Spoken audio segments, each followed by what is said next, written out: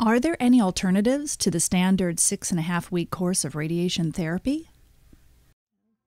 Yes, there are alternatives. The most common alternatives that we use are hypofractionated whole breast radiation and partial breast irradiation.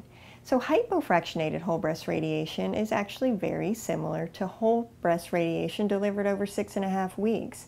It's identical in terms of the target, which is the whole breast, but it's different in that it's given in half the time. So the entire radiation course can be completed in 3 weeks rather than 6.5.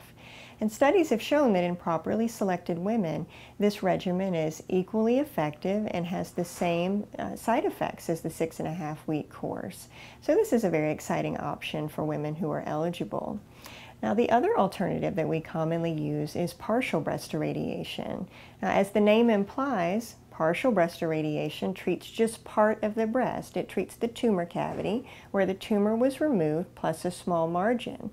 Now, the rationale for this is that that tumor cavity is the area at highest risk for a breast cancer recurrence.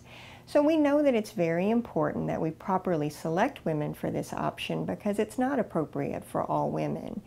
It is very convenient in that it's given in 1 week, twice a day over 1 week, but the entire radiation course is completed in 1 week.